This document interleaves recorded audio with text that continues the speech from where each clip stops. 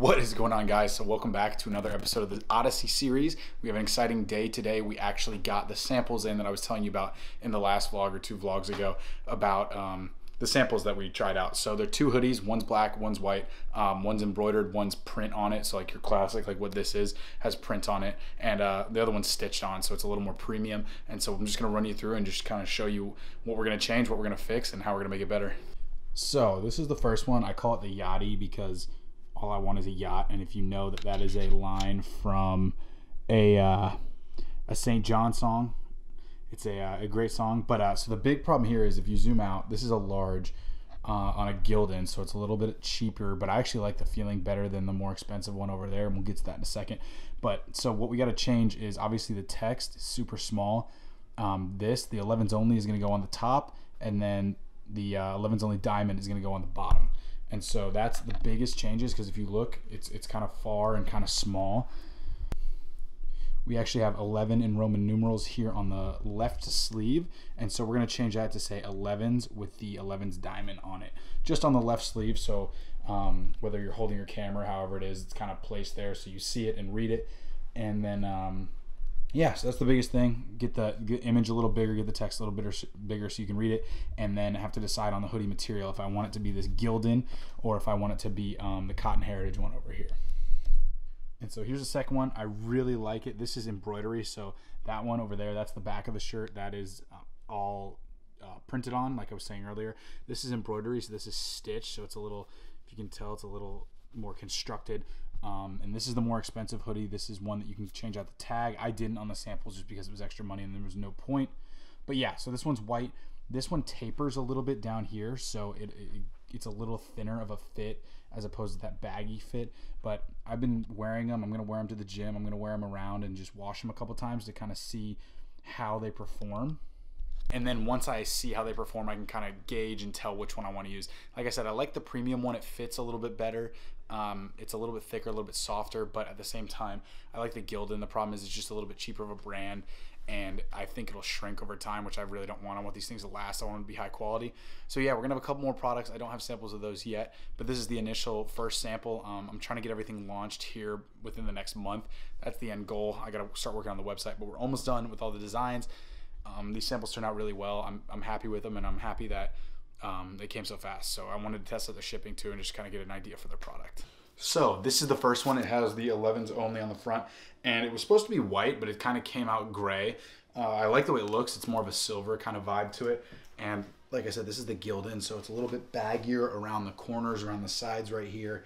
And I just like how it feels. A lot of the hoodies that you have that you've bought that are from merchandise companies or just printed on like clothing from sports teams, stuff like that, is all Gildan because it's really cheap and easy to produce. But I like the feeling of it. I like these strings better than the flat ones on this white one. But yeah, so this is the, there's that 11. Like I said, this is on our hats as well, but I think with the sleeve, it'll kind of stand out more and give it more of that kind of sporty feel that I want to give. And then this is the back.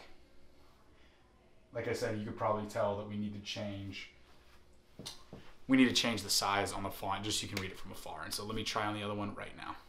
So this is the second one. Like I said, it's all embroidered. There's nothing on the sleeve and nothing on the back. It is just your embroidered classic. I like the white on white. We're gonna make it a little bit bigger just so the black outline, you can see it more from a distance, and just keep the embroidery. I like this one. Like I said, this hoodie is the more expensive one. It's a little bit softer, but it's tapered kind of around the waist. So that's kind of something we have to play into.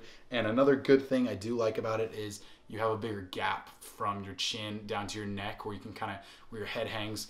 Like I said, the biggest complaint is I like the sort of boxier feel, but I think a lot of people will enjoy the quality better. And so I think we're probably gonna end up going with this for both of them.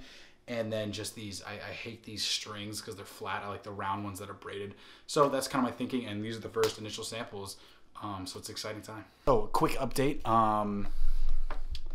Here is the website as of right now. As you can see, it's kind of a blank, where's my mouse? There it is.